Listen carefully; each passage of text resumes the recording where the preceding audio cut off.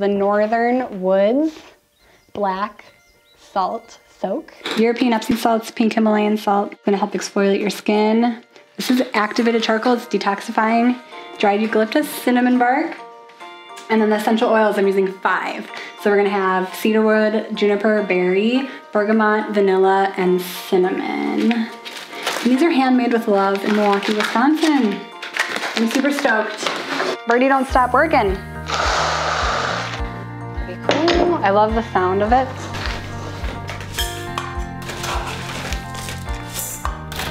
This is activated charcoal. You can put it, I mean, people use it to like brush your teeth, wash their face. You can use it over your entire body. Some people put it in food, but it's going to detox those toxins out. You want to stay hydrated after you take a bath with one of these. Adding in the pink Himalayan. Just to mix in that nice color. I'm all about the aesthetic and how nice this is gonna look. And lots of essential oil that goes into here. Smells like the northern woods.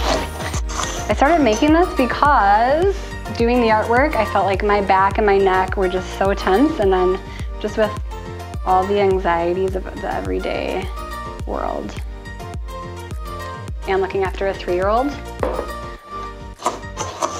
On top of that, being a stay-at-home mom, got a lot on my plate.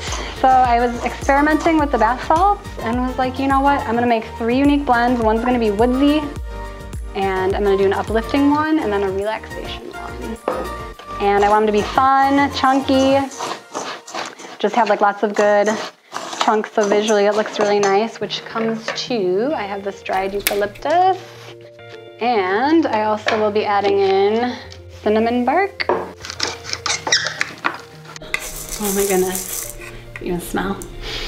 And this is gonna just like soak with you, and it just like adds extra like calming. Like, so cedarwood itself is a very grounding essential oil, and it makes you feel safe. And there's like a lot of tranquility that comes with it as well. I was so excited, like this has been in my mind. Like, you know when you have like a vision of something and you just want to create it? Like this is like the one that like, it just relates to my line, and I just knew I wanted to do it. The other one, the uplifting one, I want it to be, it's gonna be like a bath salt, but it's also gonna have some fizz to it a little bit, like kind of like a bath salt meets a bath bomb. And then that way you get the best of both worlds. Oh my gosh. Texture, I love it. It's like a bird hug in your tub.